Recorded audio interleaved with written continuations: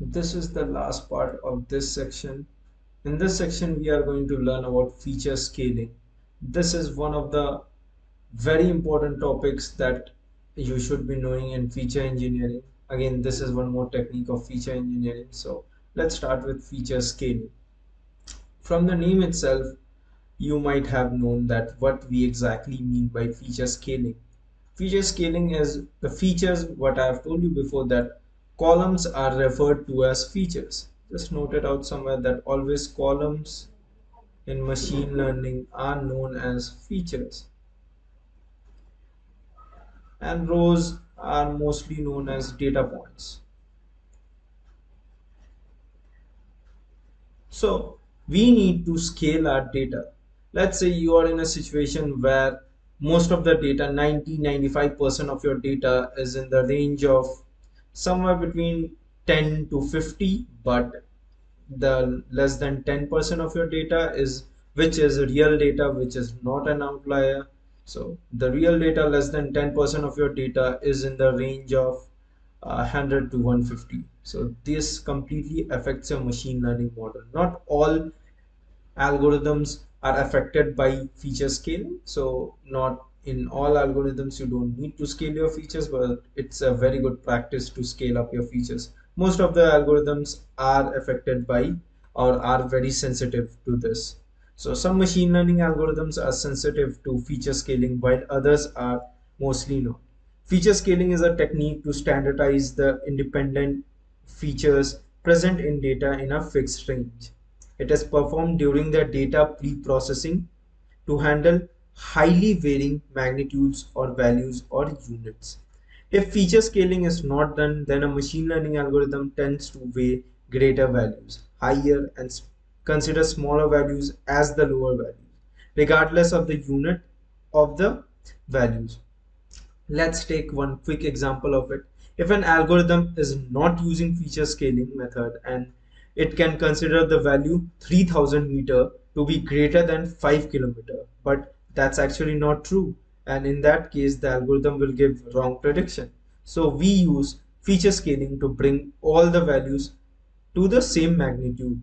And thus, to tackle this issue, we have two formulas, that is two important functions that we actually use out to feature scale. That is, one is normalization and the other is standardization. So let's start with normalization. Normalization is a scaling technique in which values are shifted and rescaled so that they end up in the range of 0 to 1.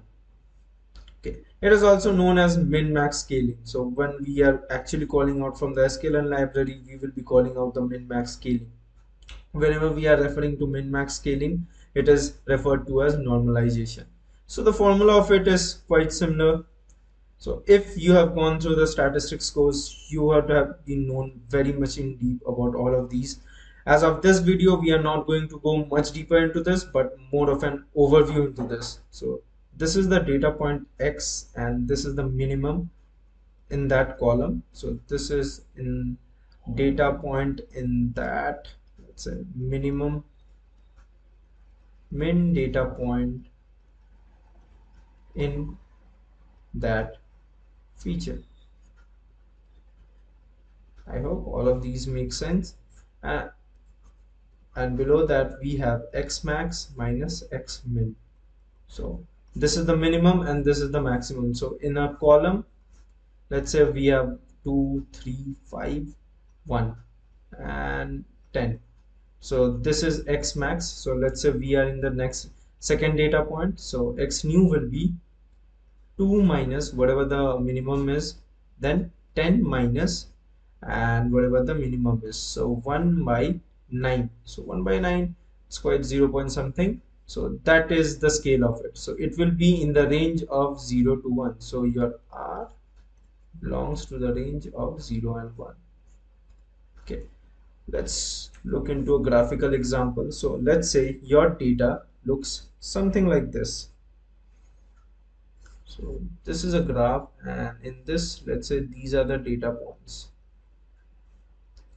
So these are the data points of some columns and some features. So 1 2 3 and 4. Let's take this to the scale of 4, 3, 4.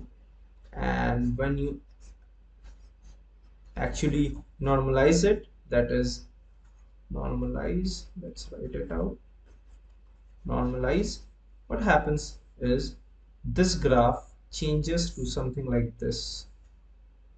So all of these will become in the range of 0 to 1, and the points are in this range. Now, in various equations or various algorithms, it actually has been seen that it fasten up the generalization process. Mostly in neural network, if you not scale the process, it will take a lot of time. Gradient descent will take a lot of time to reach at the optimal value. Now, if I'm not making sense, just don't worry about it. All of these keywords you will be learning once we move into neural network. But as of now, the takeaway from this is what normalization does is it will keep all the data points. So whatever data points we are having in the range of, let's say, 1 to 999, it will change that the range from 0 to 1. So all the values which ranges from 1 to 999, it now ranges between 0 to 9. So it changes the range of it. That is what I mean by normalization. This technique rescales a feature or observation value with distribution value between 0 and 1. The next technique is standardization. Standardization is another scaling technique where the values are centered around a mean with a unit standard deviation. Xi again, the formula over here, Xi again, it's quite similar. I is the data point. So let's say in row number of 2, row number 2, we have this value. So it will be x2 for the row value 2. Now x mean is the mean of the feature, complete feature. So we have something like this. So again 1, 2, 3, 5, 6. These are some of the points. We are in row number 2. So it will be 2 minus whatever the mean is. So the mean is, I guess, 17. 17 divided by 5. Let's take the mean 15 as of now. Let's diminish something. So let's take this as again at 3. Okay, that works. 3, 3, 6. Yeah. So 15, 5 is 3 again. 2 minus 3 and whatever the standard deviation is. For this, the standard deviation will be quite less. So let's take in points. So whatever the standard deviation is, we will be just dividing out. Let's keep it 1. So it is equal to -1. So that's how standardization works. Let's look into the graphical aspect of it. So we have a graph again of some different places. We have these values, and what this will do is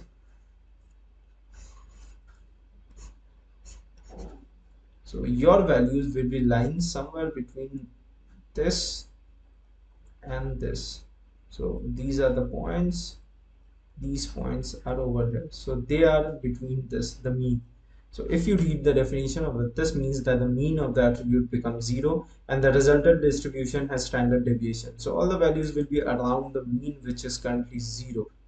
So all the values lies in this scale, which helps us again. The standardization process generalizes the machine learning algorithm faster, you get faster answers. So let's jump into a Jupyter notebook to get some hands-on view into this. Again, one takeaway from this is just remember these formulas. These two formulas are quite important, and most of the times people do ask you in your interviews. So standardization is also known as Z-score normalization. So this is the one of the ways that we learn in statistics. One of the things that you should be remembering that machine learning is nothing but statistics, a bit of coding, and mostly calculus. So these three things constitute and creates machine learning. That's it for this video. In our next video, we are going to start with hands-on view on standardization and normalization.